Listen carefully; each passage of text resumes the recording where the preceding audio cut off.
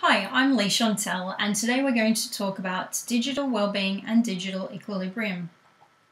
The agenda today is to just go over some background and stats and to cover some aspects including digital wellness, digital equilibrium, and digital flourishing. And I will give you some tips and tricks for your own digital equilibrium. Here's some stats in relation to technology use. The average smartphone owner unlocks their phone 150 times and touches their phone over 2,000 times per day. Users spend almost 3 hours a day on their smartphones, and in our lifetimes we will spend an average of 5.5 years on social media.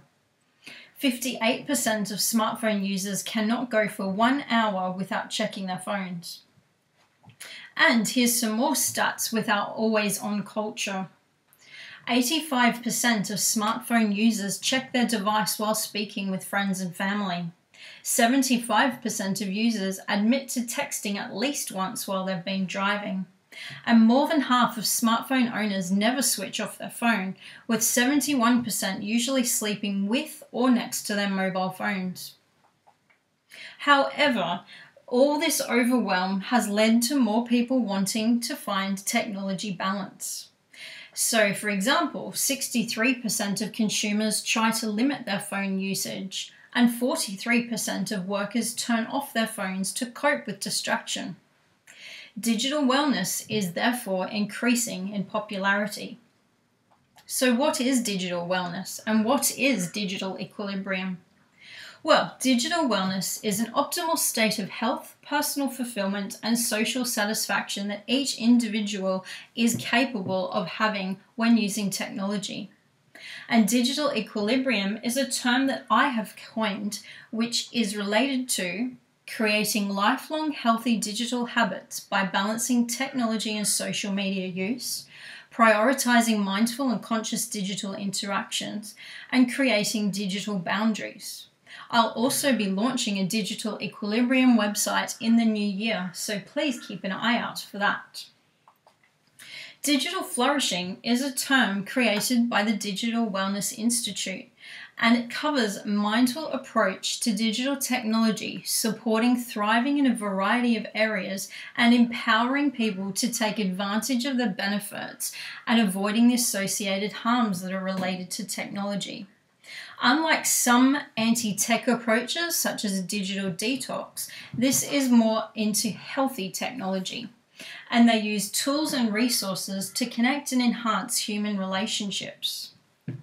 To digitally flourish, skills can be enhanced in at least 6 areas that relate to digital behaviours, and these are from the 8 elements of digital flourishing. So they've used these digital wellness concepts and they've created the digital flourishing wheel, which you can see on your screen. And these address elements that are needed to flourish in the digital age. There's 8 different concepts or elements, so let's go through them now. Digital citizenship and productivity are quite important for digital equilibrium. Digital citizenship, for example, encompasses conscious content consumption and privacy and security, where productivity encompasses things like work-life balance and how to manage distractions and enhance your focus. Mental health and communication are also included. I come from a communication background and I have just finished my Bachelor of Psychology Honours studies. And so mental health covers intentional use of technology, how to get meaning and purpose from online, and making sure you actually look after yourself. Communication covers a variety of aspects, including knowing how to balance and knowing your boundaries and how to express them to people, and being socially responsible when you interact online. Then there's physical health and relationships. Physical health is all the physiological aspects, such as sleep and eye health and tech hygiene. Whereas relationships, also a really important aspect in digital equilibrium, focuses on introspection, reflection, and getting a sense of connection and community whilst maintaining meaningful interactions. And then we round it off with the quantified self and the environment. And the quantified self focuses on gamification and biohacking and wearables, where you can create and have your own information and data that you collect, and you can use that to learn more about yourself. And the environment includes such things as ergonomics and digital minimalism. There's a concept that I love called travel as transformation, and I have used this when I've traveled abroad to make really big decisions in my life and to change my mindset and to change habits. And I'd like just to point out that this helps me when I'm seeing things from afar to reflect and to learn about myself more and to change these habits. Obviously, with COVID, I couldn't go over to Indonesia for my congratulations on graduating present, but I'd like you to remember to reflect as we go through some of these concepts. First, we'll start with productivity. Did you know that our always-on culture leads to distractions and shallow work instead of deep work? So I'd like you to reflect and ask yourself some questions in relation to productivity. And you can do this by pausing the video for, say, 30 seconds or writing down some of these questions and reflecting on it later. So the things I'd like you to reflect and ask yourself are, how often are you distraction-free when you are working? How many of your notifications need to be turned on? And do you have clear boundaries for work and off work? And I have this great concept called pause, consider, decide that I use to make mindful and conscious decisions in my life. And for example, a few years back, this helped me to quit consuming refined sugar. So I'm going to use this concept to give examples of how we can work on our digital equilibrium. And for example, in the productivity aspect, when you are about to check your phone, say due to all those notifications you have, I want you to pause. And I want you to consider, do you need to be checking your phone right now? And hopefully you'll make a conscious decision and you'll decide, I need to focus on my work now, so I'm going to check my phone later on my next break. And something I'd like you to action moving forward is to set some time aside this week to turn off all your notifications that do not come from people. Then we move on to digital citizenship. Did you know that algorithms which are designed to keep us consuming content and getting advertisement can lead to echo chambers online? And this means we see and interact only with content we already agree with. Because of this, polarization is created where people with strong differing views are divided and those with moderate views are silenced. A great example at the moment is the US electorate, so Republicans versus Democrats. And I'd like you to reflect and ask yourself a couple of questions. Before you post something, do you think about the consequences for yourself and for others? Do you know where to update your privacy settings? And do you read the whole article before you share it? So with the pause, consider, decide idea, here's some examples for digital citizenship. The next time you see something that upsets you on the line, I'd like you to pause. And I'd like you to consider if it's something you need to consciously invest your time and energy into. And if you make a conscious decision, hopefully you'll say something along the lines of, this is just the latest outrage, there'll be something new tomorrow, I need to focus on other things, so I'm just going to ignore it. And I'd like you to check your privacy settings on whatever website or app you use the most, and I'd like you to update those. Then we move on to mental health. Changing habits is really hard if you do not have positive mental health and self-compassion. Did you know that stress resilience helps with managing stress, and you can add to your stress resilience deposits by simple things like calling a friend, meditating, exercising, and spending time in nature? I'd like you to reflect and ask yourself, why do you use social media when you use it, and how do you feel when you use it? How often do you actively engage online rather than passively scrolling? And have a look through the people and pages you follow. Do they bring you annoyance or anger, or do they encourage and inspire you? So pause, consider, decide example for mental health is the next time you reach for your phone, I want you to pause. And I want you to consider why you want to interact right now. And you can remember this term called HALT, and it's asking, are you hungry? Are you angry? Are you lonely? Or are you tired? And hopefully you can make a conscious decision and decide, okay, I just want to go and find out about my friend's university marks. I'll check online quickly or send them a message, and then I'm going to log off.